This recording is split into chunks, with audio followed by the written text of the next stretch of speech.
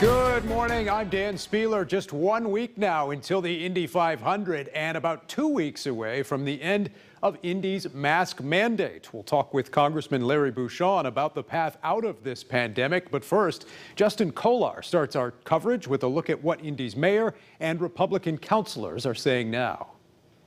If we're going to follow the science, let's follow the science. The CDC issued new guidance last week saying fully vaccinated people no longer need to wear masks.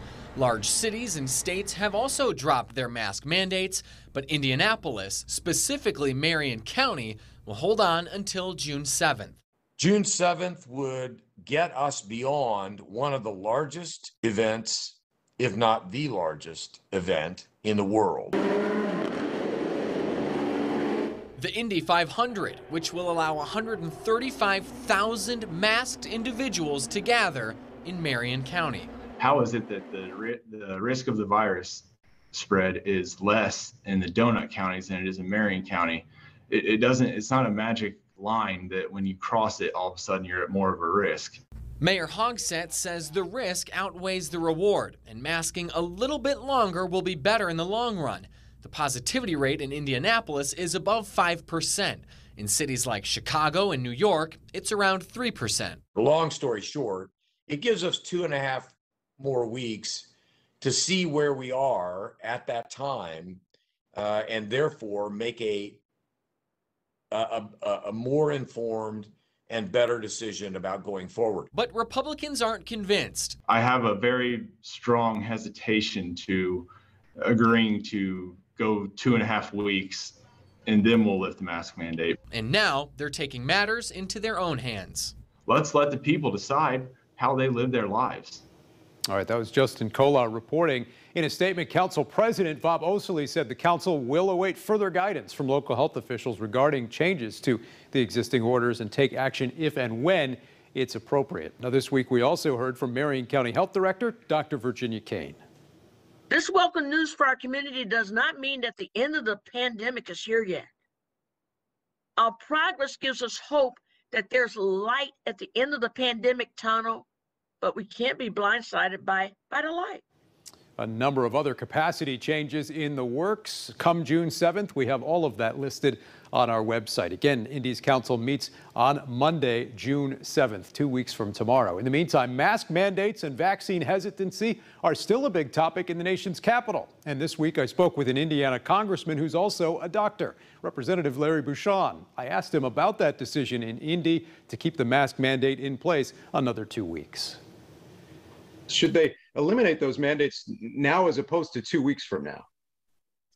Yeah, well, first of all, I think the guidance from the CDC was a long time coming. I mean, if you look at the history of vaccination for all kinds of diseases, you know, once you're adequately vaccinated, you don't catch the disease, but you also don't spread it. And so I think there was a little bit of political influence there along the way. And I think that's unfortunate, but I think it's good that they've done that. The mask mandate has been removed because of the scientific data, right? The medical facts. You know, I'm not going to comment on whether local communities like Indianapolis or certain counties or locales or even certain businesses decide whether or not they follow the guidelines. I would hope that they would, but I totally understand that, you know, there's local issues involved, and I'll leave that up to the local leaders. You and others in the GOP caucus, the Doctors Caucus, have called for those mandates to expire in the halls of Congress. Some members were fined this week for not wearing their masks. How do you and the other doctors in that caucus manage that dynamic right now? Are you still wearing one on the House floor? Yes, I wear my mask on the House floor because at this point, that's the rule on the House floor, directed through the Speaker's office. And I think it's incumbent on us to follow the rules that are in place. That said, yesterday, Kevin McCarthy, the minority leader, and 20 of us from the Doctors Caucus did a privileged resolution on the House floor requesting that Speaker Pelosi follow CDC guidelines. I'm hopeful that she will. Her reasoning is because some members aren't vaccinated on both sides of the aisle, I suspect. But that's not a good reason because, you know, at this point, every member and staff have had access to vaccines. If they choose not to get one, that's their decision. But the rest of us shouldn't be wearing masks because of that decision that they have made. I mean, when does this end, right? When do you take away the mask mandate? Because a percentage of the American people, maybe 20%, probably will never get vaccinated. So we all can't continue to wear masks because people make a personal choice. Let's talk about that vaccine hesitancy. You and others in the Doctors Caucus recently put together a PSA encouraging people to get vaccinated. Will this new guidance from the CDC, do you think, encourage more people to get the vaccine? Well, I think it will, yes, because I think there'll be situations where people's employers will start to encourage it or maybe even mandate that. And so I think when it comes down to the personal decision, people have to decide whether they want to go back to work or whether they want to get the vaccine. I think the government's not going to drive that. I don't believe the federal government should be mandating that the citizens of the United States get the vaccine. You think employers should be able to do so?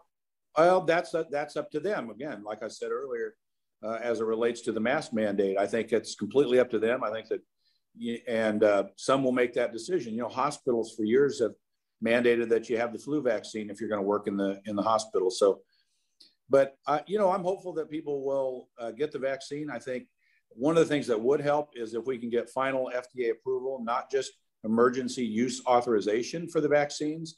And I know Pfizer has recently completed their process to get final approval, and I think that will help. I also want to ask about the January 6th commission. Yeah. Nearly every Republican member of the Indiana delegation voted against this 9/11 style commission, including the former VP's brother, Congressman Pence. Why did you vote against it? And how do you respond to Democrats who say the GOP is trying to, in their words, whitewash the events of that day? Well, first of all, I mean, it's being compared to the 9/11 commission on purpose by the Democrats and Speaker Pelosi, because, of course, 9/11, we were attacked by terrorists, and there's no one out there that doesn't think that we should have investigated why we were open to being attacked by terrorists. This isn't the same thing. Would you not describe this as some form of domestic terrorism? Well, I mean, I think it probably was a domestic insurgency, and that's different than terrorism, because the goal was by the people that attacked the Capitol to prevent President Biden from becoming president by stopping the process that was happening where we were certifying the Electoral College votes. By the way, I did not vote for the objections. I voted to certify the election because I thought it was my constitutional duty, and so did Vice President Pence. So I think what has happened with this commission is we've gotten to a point where Speaker Pelosi has agreed to have the same number of appointees from Democrats and Republicans, but she maintained that the majority would appoint the staff, including the staff director and other staff members, in consultation with the minority. But what that means is that the entire staff of this commission will be appointed by the Democrats. And the other thing is it clearly outlines in the bill that the administration will have some of its agencies engaged in the process. And of course, it's controlled by Democrats. So, I think Speaker Pelosi put this up in its current form for political reasons. And you saw 175 Republicans vote against it for that reason. We want a balanced, fair, accountable commission that gets to the facts. And I'm not afraid of the facts. I want the facts. And I think the American people do too. All right, that's Congressman Larry Bucshon. Meantime, Representative Trey Hollingsworth was the only Republican from Indiana to vote for this bipartisan commission. In a statement, he said, "An assault on police anywhere is an assault on police everywhere, and I will absolutely investigate attacks on our officers to the full extent. I'll always uphold the rule of law and defend our men and women in blue." So he says, in his words, we're left with two choices: a bipartisan commission with an equal number of Republicans and Democrats, or, in his words, a Pelosi commission focused on repeating the media's narrative. Hollingsworth saying, quote, "That's an easy choice for me." Indiana Democrats were critical of the GOP's stance. My Republican colleagues, they were elected on the same ballot. Why aren't they objecting to their own wins last year? And why are they propping up a failed president who lost in the House, the Senate and the White House? And they continue to stick by a person who has shown that loyalty is a one-way street with him, and would throw any one of them under the bus if it met his objectives. Now, in a statement after Wednesday's vote, Carson added, "Many of my Republican colleagues are trying to gaslight Americans about what happened on January 6th. Don't buy it." He says it's an attempt to evade accountability for the party's embrace of Trump's big lie. Next, this proposal to form a commission heads to the Senate, where its passage seems unlikely. I spoke this week with Indiana Senator Mike Braun. We've had all kinds of committee meetings on it. It's probably the most publicized incident that's occurred since I've been here. I think it's been sensationalized a little bit and trying to generalize broader than what occurred that day. In a statement, the Indiana Democratic Party said Hoosiers are witnessing a political party show them American democracy and national security are values they no longer carry as elected officials. They say this vote reveals Republicans have lost their identity and that their blind partisanship has no limits. We'll talk with our panel about it next. Plus, we're going to hear from Governor Eric Holcomb next on his lawsuit against the General Assembly and his legal battle with Attorney General Todd Rokita. We'll talk with our panel about that as well, and more deadly crime in Indianapolis. We'll talk with our panel about the mayor's handling of this year's record-breaking violence next.